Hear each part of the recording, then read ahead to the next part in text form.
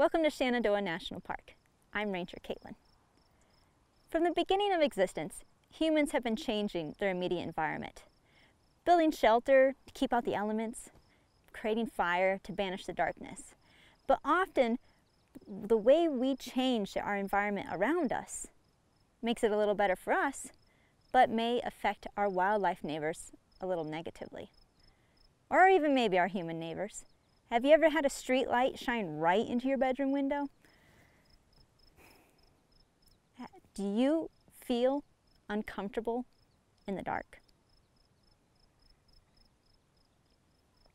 It is natural for us to feel a little uncomfortable in the dark. Maybe not now, maybe when you were younger. But we don't have the best night vision. We don't have the greatest hearing at night either. But there's something that appears at night. They have a lot of different names. Firebobs, firebugs, moonbugs, fire devils, and more. In the United States, they typically are called lightning bugs or fireflies. So I'll be using both of those. Fireflies are on almost every continent except for Antarctica. There are 2,000 species worldwide. And scientists can trace all of those species back to one single ancestor 150 million years ago. In the United States and Canada, there are about 200 different species.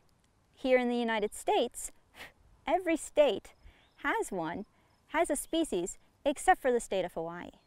The highest concentration of species in the United States is in the southeast. So here in Virginia, like at Shenandoah National Park. We don't know how many species are currently in Shenandoah National Park, but visitors enjoy seeing them here in the months of June, July, and a little bit of August. Ecotourism for watching fireflies is becoming very popular. In the United States, during a 2 to 3 week period, 30,000 people go to Great Smoky Mountains National Park to view the synchronized fireflies down there, just in 2 to 3 weeks. It's so popular that now they have to have a lottery system to limit the number of people coming to view them. In Taiwan, 90,000 people travel a year to see the Yinhongcheng. For centuries in Japan, it's been a favorite pastime to travel the countryside and view the Hotaru. They certainly attract our attention. But what are these little bugs? Are they bugs? Are they flies? Firefly, lightning bug. Fireflies are actually beetles. They're part of the lamprey family, which means they have a soft body. If you've ever caught a firefly, you know they're kind of squishy. They have a soft body and soft wing shell that protects the back of their head and their wings along their back. Lightning bugs are split into 3 different groups: glowworms, dark fireflies, and flashing fireflies. Which this would be a lot cooler if you could see my flashing firefly. All species do glow as a worm, and they go through a complete metamorphosis and have 4 different life stages, from an egg to a larval, pupae, and then to the adult firefly that many of us may have spent catching when we were younger during the summer. Lightning bugs lay their eggs in the soil, and when they hatch, the larvae are like sharks of the ground, of the soil. They hunt down, subdue, and devour prey that's 3 times their size, like earthworms, snails, and slugs. They actually inject an immobilizing toxin, and then a digestive enzyme is inserted, and that creates that little creature into a nice soupy drink to drink up. So, anybody want a earthworm shake? Snail smoothie?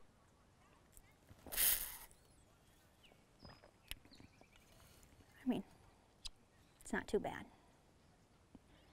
The larval stage of fireflies is their longest lifespan, is their largest life stage. They look like little worms that can crawl. And depending on where they're at in the world, depends on how long that lifespan is. It can be anywhere between a few months to a couple years. But most of their time is spent down in the soil or in the leaf litter on the ground of the woods. Firefly habitat ranges all across the world, but it has one thing in common: moisture.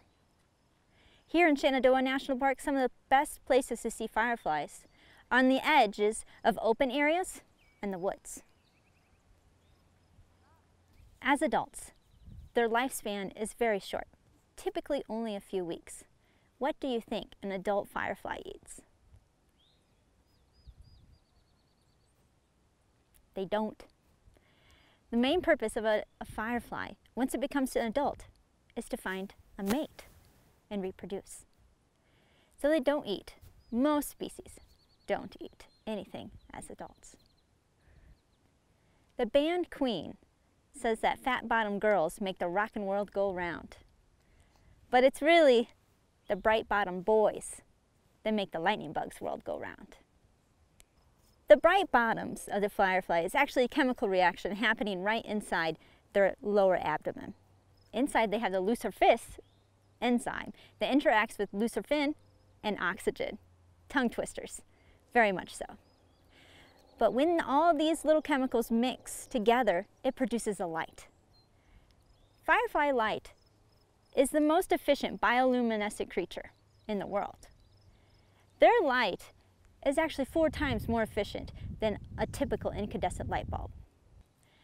Before these chemicals were created synthetically, researchers and scientists would actually pay people a penny per lightning bug to collect them, to turn them in. These little chemicals inside have been used to help study heart disease and cancer research and more.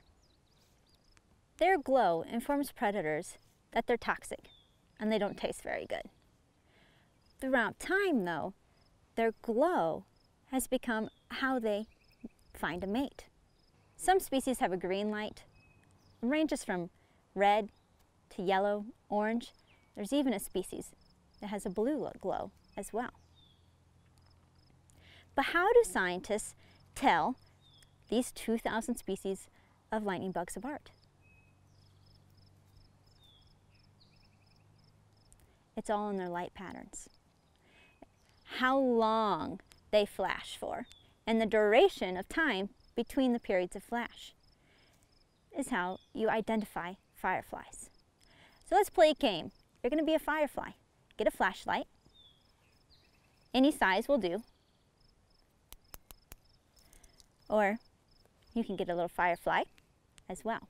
Every 6 seconds, make a J with your flashlight, starting from the bottom, going up. Starting from the bottom, going up. 1, 2, 3, 4, 5, 6. 1, 2, 3, 4, 5, 6. You were just a Photinus pilaris, which is again another tongue twister, but more commonly known as the common eastern firefly, or the Big Dipper firefly, often seen at dusk. The flashing light and patterns are the males. Those are usually the ones that we see, the ones that you may have captured growing up when you were younger. And they are looking down in the tall grass or along the ground for the females. Now, the females respond in the same pattern to the males, but usually not as bright, so they're kind of harder to find. If you remember, I mentioned that not all species of fireflies glow. Some are active during the daylight, and they use pheromones instead. Instead of the males sending out a light to attract the females, what happens is the females will climb to a tall piece of grass, tree trunk, and they will emit a pheromone into the air. And the flying males then find it and find their way back to the female. While lightning bugs are out looking for a mate, scientists believe that we are seeing less and less of them. Are we outshining our little friends? Light pollution and habitat loss are the 2 biggest threats to firefly populations. Adding in an outside light can be just as damaging to the environment as physically removing plants and soil. Having a regular cycle of both dark and light helps maintain proper cell function, stress levels, hormone production, and more, both in plants, animals, and in us too. How many of you have ever been a little extra stressed if you don't get your full amount of sleep every night? Dark nights are even needed for some animals to mate, lightning bugs, to hunt, or to migrate from different locations. Lightning bug species have different time periods when they emerge. Some emerge at dusk, when the sun is just setting, and some only emerge when it's completely dark out, flashing their lights, looking for a mate. Too much light and improper light fixtures creates sky glow, light trespass, and glare. So sky glow is a form of light pollution that you can see at any of our overlooks at night, looking down into the valley. It's that extra light that comes up from civilization.